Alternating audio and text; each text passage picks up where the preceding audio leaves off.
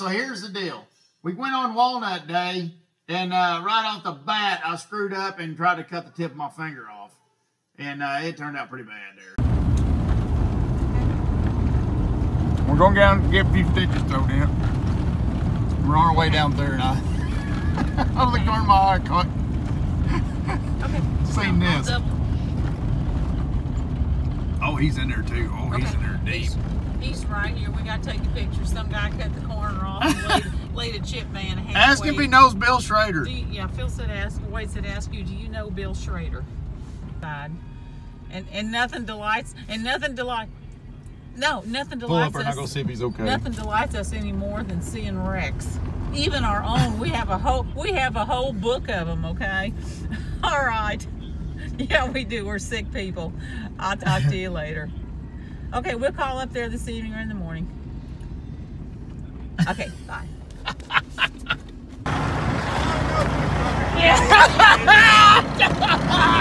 I'm going to get stitched, and I thought, heck no, man. Yeah, all right, you're in there pretty good. You should be all right. But I wouldn't move her none. Look at that. Woo-hoo! Oh, it did bend the dollies, though. Look at that tire in there. It's about to pop.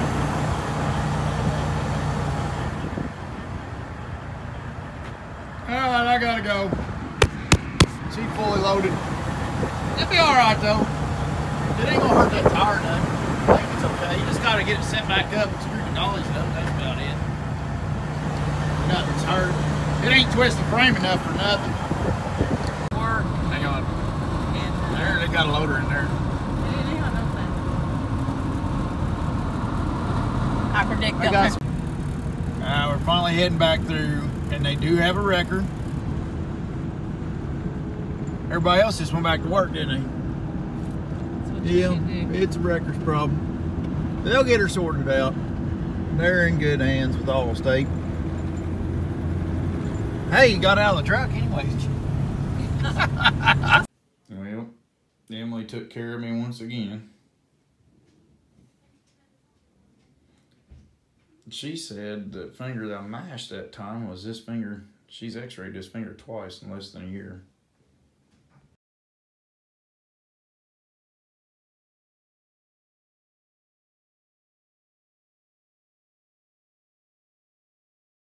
Up through here, they've got the forms already set up. Forms already in it. It is the neatest thing.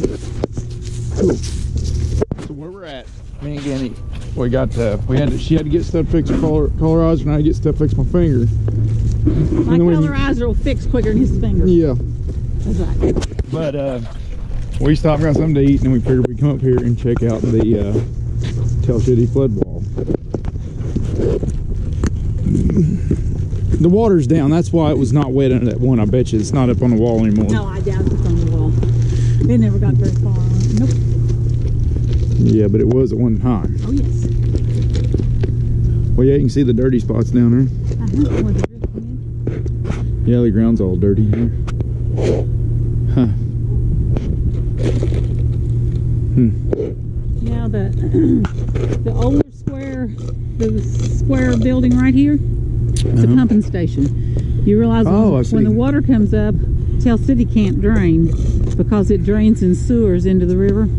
So there's pumps in there, and it taps into the sewer systems. I guess they all trunk line in there. Yeah, and they keep it running, and it keeps the water pumped out. Wow. Sewers like poopy sewers? I guess that too? No, that would be sewage. You said sewer. And I think that's sewage treatment on the other side. I'm talking about water sewers, you know, water from rainfall. Huh. Interesting. This was there's Moser's. Roosevelt had them to this is part of the get after 1936, somewhere in there. He started this program, started talking to him about trying to protect these river towns from all the flooding all the time. And Tell City just got devastated in the 37 flood. And they'd already, I think, done some work on trying to get organized to get funds and get a flood wall put in. So this was one of the first ones that got built. After this, they built a lot of them. But this is like... That was part of the for the initiative, whatever it was. Well... At that time? Yeah. Part of pulling everybody out of the depression and doing something good, public works, whatever. Yeah. Yep. Pretty neat. Troy does not have a flood wall for a flood. I keep thinking it was the NWA, but I know it ain't that. WPA, no. Army Corps Engineers, I believe, probably took care of it. WPA. Yeah, that was WPA. Yeah. Well, let's rock and roll. We got work to do.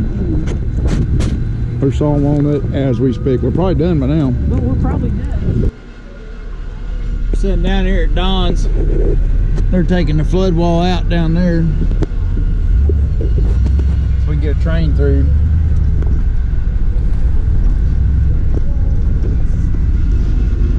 Pretty cool. Nice old W900 sitting there.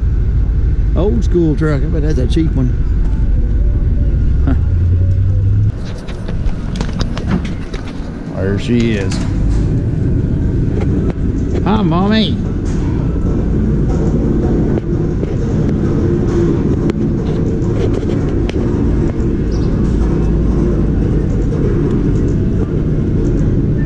Rough morning, huh?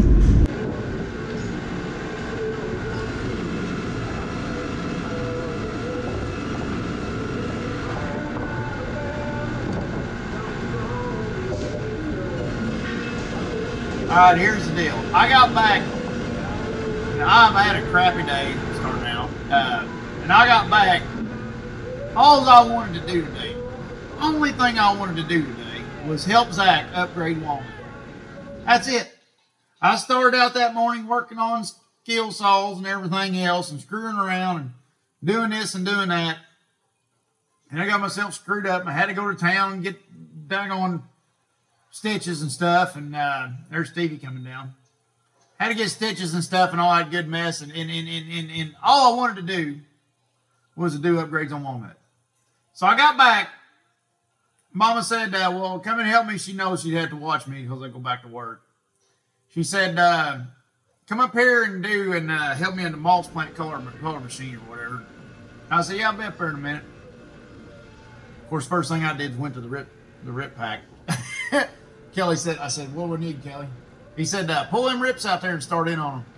So I pulled that rip bundle out and went after it. And I told him I'm going to do what I can before this pain medicine or before the numbing wears off my fingers. Well, that didn't go so well. Ann said I got blood on the boards and everything else. And I tore my daggone bandage off, had to redo it. But I got it redone before I done this video here. But it was a bit rough. Didn't pull no stitches, I don't think. I think the stitches held all right. But again, he finally come down and cost. So if anybody from Ocean, any safety Nazis out there, this ain't a company thing. I done this on my own. I was unsupervised, and everybody knows that don't let me unsupervised. But I got to have a little bit of fun. I did get to upgrade some Walnut, or get to reman some Walnut for Zach. And wow, it was cool.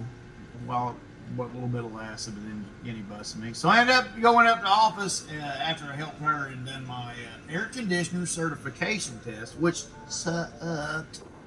We got her done. And I think I'm going to pass it. We got to mail it off and see, but I think I'll pass it. But I'll shut up, sure. Maybe speed it up one time too.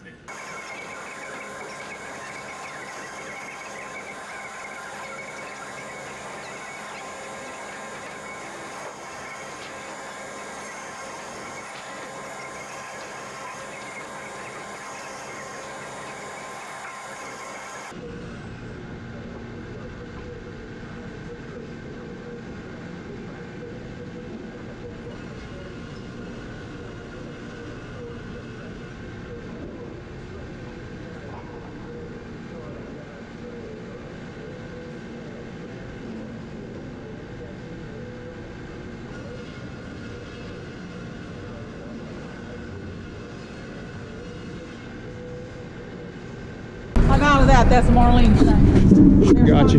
Oh, yeah. There's not talking yesterday. Copy. Somebody down there kind of watching It could be Farmer Billows. Yeah. Old McStevie had a farm. E-I-E-O. And on his farm he had a manny rooster. E-I-E-O. With a cluck cluck here and a cluck cluck there and a here a cluck there a cluck everywhere a cluck cluck. Got all over my butt. She said your walnut days are over. So whatever, Joni. Whatever.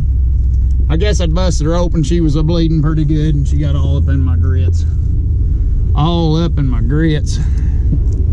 E-I-E-O, with the walnut there and the short stuff there and here there, short stuff there, everywhere short stuff. Old Mick Poo Poo had a farm. E-I-E-O, and Rick did too. Here a poo, there Rick, everywhere a poo Rick. E-I-E-O. Hey everybody, thanks for watching. And don't forget to hit the buttons and leave me likes, comments, stuff. Let me know what's up. And to anybody's wanting lager weight gear, go to lagerweight.com and help yourself at the shop there. And we got all that good mess. Take care of it. And mostly just want to say thanks, everybody. Hope everybody has a good one later on.